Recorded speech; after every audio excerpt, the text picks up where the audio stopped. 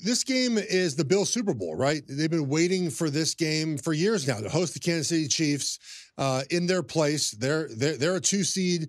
They're looked upon as a favorite to get to the Super Bowl. We know what their power ranking is. Sammy's talked about it for weeks now, despite their record of how good their team actually is. Now, the injuries to Bear are a real concern. They have no linebackers and no secondary players left. But can the Chiefs catch the football, right? I mean, that's been a problem for them all season long, no matter who they play. I thought offensively, though, against the Dolphins, they looked really good.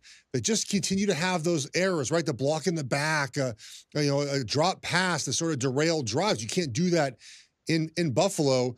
But I think Travis Kelce over receptions and I think Isaac Pacheco over rushing yards, to me, are plays to make in Kansas City because of the linebacker issues in Buffalo. The last time the Chiefs played in Buffalo, it was 2020. So it wasn't recent per se, but they ran the ball for 265 yards. Like, they went in there and said, we're going to run the football and take the crowd out of it. And I feel like in this game, they can do that exact same thing. Let's run the football, establish the line of scrimmage, and just take it to Buffalo. So that's why I like those wagers. I don't think we see Kelce drop 3 passes again, but this game will be a lot of fun, man. And the pressure's all in Buffalo in this spot where they haven't been this, kind of had this pressure in a long time. To me, it's an under game. I think we've talked about it all year. I wish I bet it accordingly more because the Chiefs has just been an ATM if you just bet their unders. There's this perception that it's Mahomes, it's Allen. I think a lot of people think, it's going to be 31-28 back and forth. That overtime game 2 years ago, which was the same round, same time slot 2 years ago. So a little deja vu for the Bills. That was 42-36. These are not those type of teams anymore. The Bills run the ball a lot. The Chiefs don't have a lot of weapons, but they're better on defense. To me, this is more like a 23-20 type of game. I don't love the side either. I would lean towards the Chiefs just because it's Mahomes. I'm getting points. Bills are beat up. Plus, you get extra rest with the Chiefs. Chiefs played on Saturday. Bills had to play Monday late afternoon. And remember, the Chiefs basically had a bye week 18. They got to sit all of their important players. So should be a fun game. Mentioning the game 2 years ago reminded me of something. I wish I brought this up last week. There are new overtime rules. So just keep that in mind for live betting. Once you go to overtime, if you score a touchdown first, the other team gets a chance to match. So maybe you play defense first. Maybe if you do give up the touchdown, you go for 2. So +1, +2.5, +1.5. Those numbers are more valuable because the game could land on 1. Just keep that in mind. Would be a little bit ironic if, that this was the reason they changed the overtime rules was Chiefs Bills a couple years ago, pretty much. It would be ironic if this goes to overtime again, which is not impossible. I think I saw 11, 12 to 1 for this game to go to overtime. So keep that in mind with the rules for live betting, all those types of things. A derivative, I like Mahomes. I didn't see the number, but I'm sure his over rushing yards is something I'll play. He just goes back to pass. He has nobody open. His only option is to run. So should be a fun game. This is the best rivalry in the NFL. I mean, it was Seahawks, 49ers for a bit. It was Steelers, Ravens for a while. It was Manning versus Brady. We don't really have that one now. This is it. Mahomes, Allen. This should be a lot of fun. If the Bills can't get him this year with this version of the Chiefs in Buffalo, you start to wonder if you're ever going to beat them.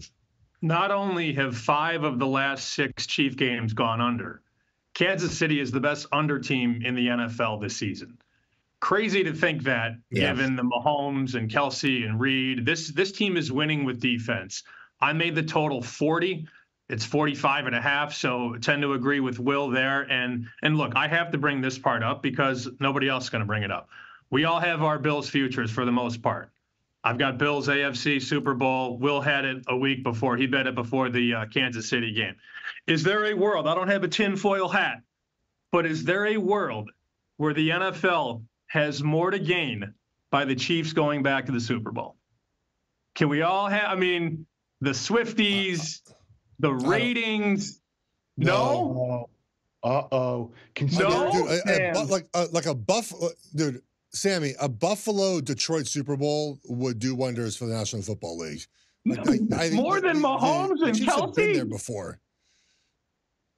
If you're taking the Taylor Swift into consideration, maybe because of that, but from a storyline perspective and fans showing up to Vegas and the numbers I think a Buffalo, Detroit would do, Kansas City is not a major market. People tune in because of Mahomes. I guess if Taylor Swift is going to be there, people watch anyways. I don't think they're going to rig the game for the Chiefs, man.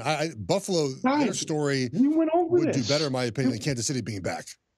We went over this earlier in the year. She's going to be in Japan. She's got shows in Japan Super Bowl weekend, so it's not. Oh, you're right. Yeah, she does. Yeah, not even going to be there.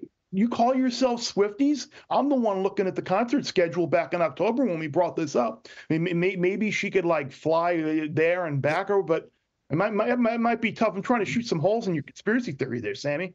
I didn't say they would rig the game either. I'm just saying, like, it wouldn't be the worst thing in the world if Kansas City got back to the Super Bowl. And let's also not act like Taylor Swift cares about the environment. She's been flying all over the world. Bear Bets full episodes drop twice a week right here on the Bear Bets YouTube channel. Remember to subscribe to stay ahead of the odds, and let's celebrate all of our wins together.